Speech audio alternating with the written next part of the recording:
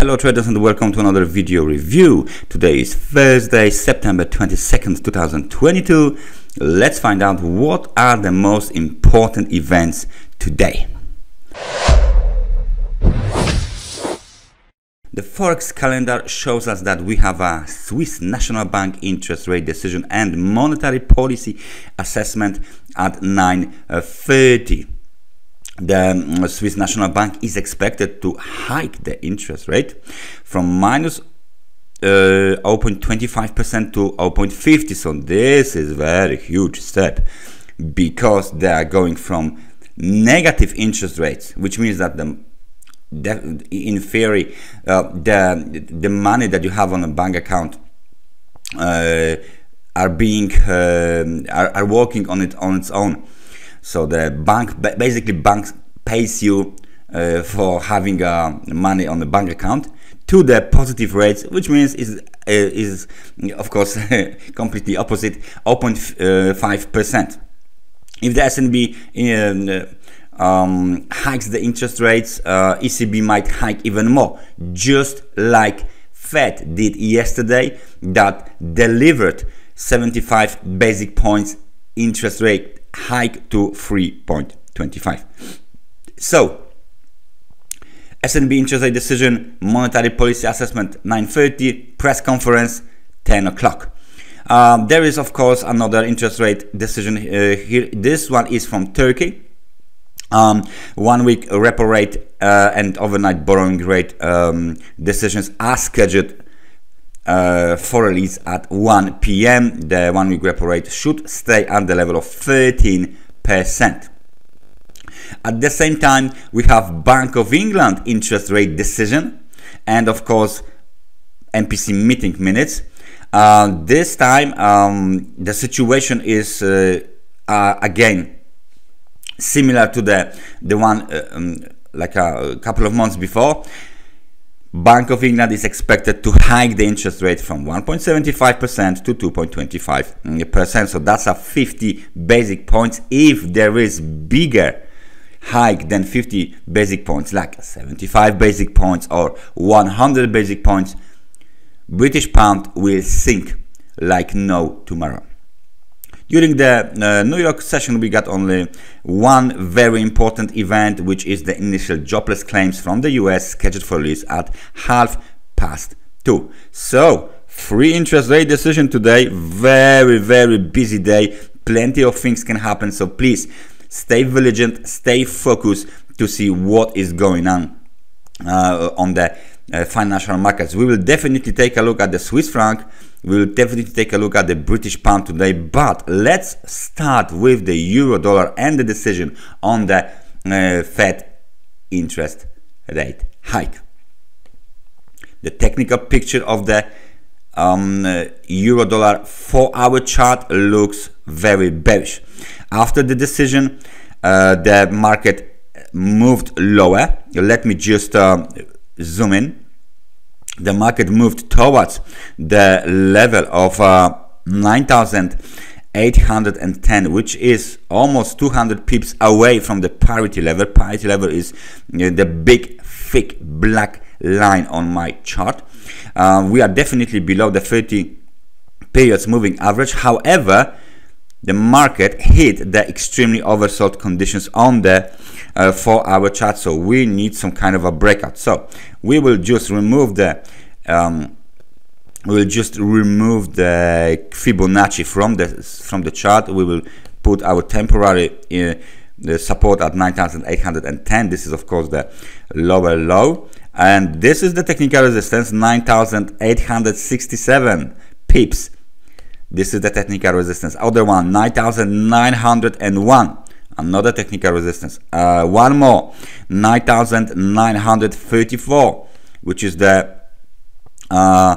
low from the 8th of the September, and 9,945, the low of the consolidation zone here, is technical resistance as well. So this zone had been violated already. So I will move our supply zone, key supply zone, towards higher levels. 1.0254, 1.0293 are the levels that consist the supply zone, the key supply zone on a 4-hour chart on the euro to the dollar. So this is the situation. Okay, that's fine. And where is the next target for the euro dollar? Well, it's far below the current levels, because we have not seen these levels on the euro dollar in many years. So it's kind of hard to say. However, it's way lower than it is right now. So without any nice bounce here, we cannot say that the market of the euro dollar is in the let's say it's in the pullback or correction. Right, we got very interesting technical situation. I've just noticed that there is A, B and C pattern. This is market geometry pattern consisting with the same length of the wave A measured from the top of the wave B. So this distance and this distance are the same, as you can see, 100%. So slightly technical market. We will see if this is enough for this market to bounce higher towards the technical resistance and break them, of course. So let's find out what's going on the British pound because of the interest rate decision, and the British pound is going down. A recent low was made at the level of 1.1211 into the extremely oversold market conditions. However, on the 4-hour chart there is no bullish divergence yet. We are back below this trend line. Let me just switch to the daily time frame chart for you to see. Okay, we can't see much. However, let me just zoom in. Maybe that will be better. There you go. And we are below this trend line here. Now we can remove it because that's the old trend line. We don't need it anymore. And as you can see, we are below the level of 1.1410, which is the key technical support. This is the key technical support. Let me just find out. There you go. You got this low here. This is the pandemic low. Okay, broken. Pandemic low is broken, and we are going lower. If we switch back to the 4-hour and just focus on the recent price development, you can see it clearly that the bears are in charge of this market. They won't give up. There is no sign of the downtrend termination. So right now this level is red, which means is of course technical resistance. The other technical resistance for the bulls is 1.1351, and the local one I found, local technical resistance is located at 1.1304. So down we go on the British pound. If there is a hike bigger than 50 basic points, British pound will sink even lower. Okay, so please consider this situation as extremely violate on the British pound during the interest rate decision. Please remember, today 1 o'clock p.m. What is going on the Swiss franc then? The Swiss franc is moving up. The Swiss franc is definitely moving up. This is 4-hour chart, so we will possibly fly towards 9,858 pips, 9,885 pips. This is the high of the recent recent market swing. But this market, as you can see, is not that much in any trend. It's not that much susceptible for any downtrend or uptrend. Well, today, of course, we've been hovering around the 30-day moving average, and today we are moving higher. The level of 9,481 is very nice technical support. As you can see, bullish engulfing pattern here.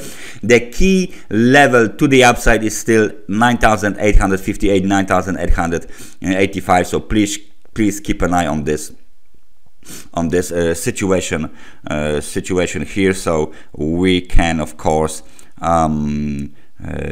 consider these two levels as the key technical levels for the market. So this is the first level, this is the second level, this is the first test, this is the second test. Key levels for the test are still present on our screens. For now, we got like from high to low there is around 150 pips already done, so pretty nice move on the US dollar to the Swiss franc. Let's find out what is going on the Turkish lira. That's very interesting. So this is something completely new for us. We got of course a daily time frame chart back to 22, and as you can see, this is a massive uptrend. Let me switch to the weekly chart, and you can see that all of this big that was possibly intervention from the Turkish Central Bank in 2021 didn't actually work.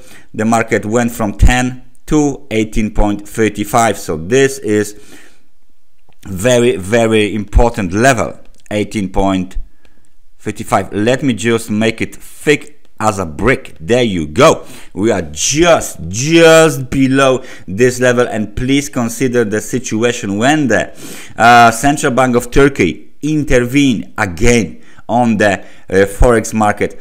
This might be very big down candle again showing on our charts, because this is exactly the same level that it was in 2021. Will the Central Bank of Turkey intervene? We will see. We'll find out very soon, because it looks like that levels are unacceptable for the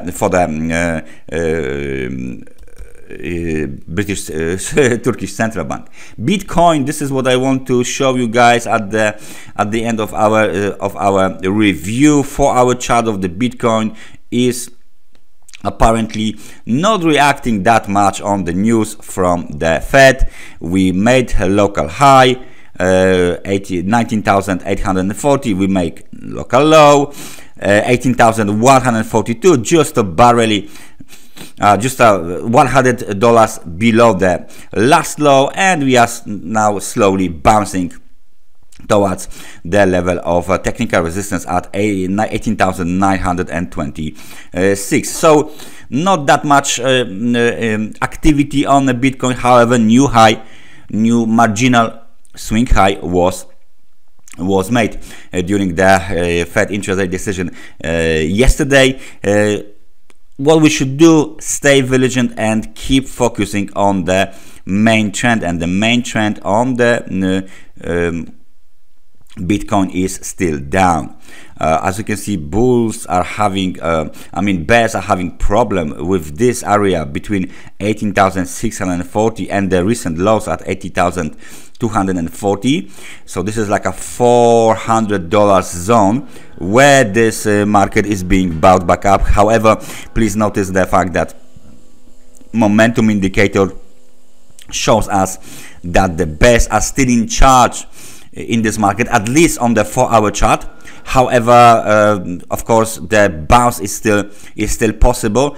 Nevertheless, any bounce will be treated as the corrective bounce during the downtrend, so please remember that as well.